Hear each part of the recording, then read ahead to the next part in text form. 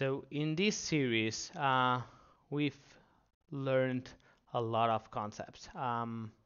Let me highlight the diff that we have. So basically, what we did first, we went and created these GraphQL types for article, recipe, and user, and those were matching the documentation that we had in the Contenta CMS side. So we took properties that we were interested in, either the ID and type, or attributes, or relationships. In this case, for the recipe, we took the author relationship and connected it to the user GraphQL type. So that's the first thing that we did. Then we learned how you need to define your views in DrupalSpeak to access or to enter GraphQL, and we've been operating on this top level field all the time, so you can pass arguments. That's basic GraphQL stuff. But what is not basic GraphQL stuff is that ContentaJS GraphQL adds this directive that lets you make a request to Contenta CMS using JSON API and having variable placeholders like this, and that gets parsed and mapped into the recipe GraphQL type. The result is automatically parsed and mapped for you. Then we learned how to add this into the ContentaJS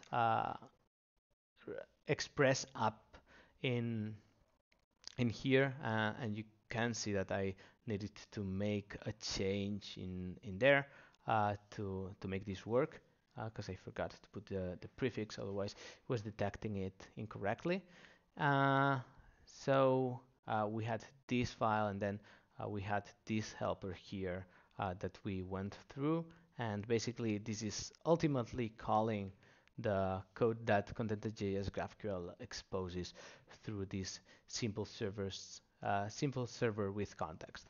Of course, you could just create your Apollo server if you had more complex configuration that you wanted to do, because Apollo server lets you do a lot of stuff. This is just a quick way to get up and running, and ContentaJS GraphQL is not meant to solve all your needs out of the box. It's just a nice way to get started.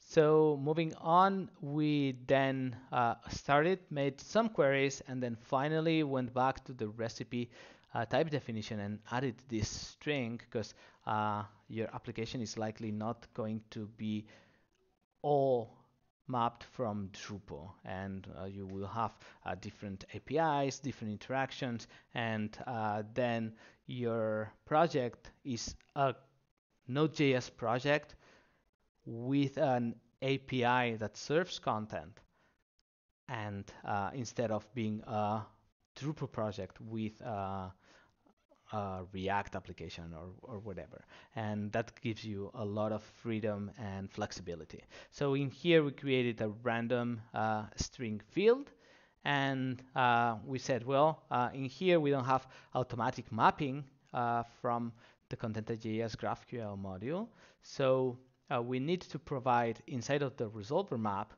we could drill down to the recipe and then to the random field, and provide what is going to be the output for this. And that's pretty much it. I hope that you learned a little bit about GraphQL. If you didn't, I hope that you get excited about how easy it is to connect your Contenta CMS to GraphQL, and then from there start building.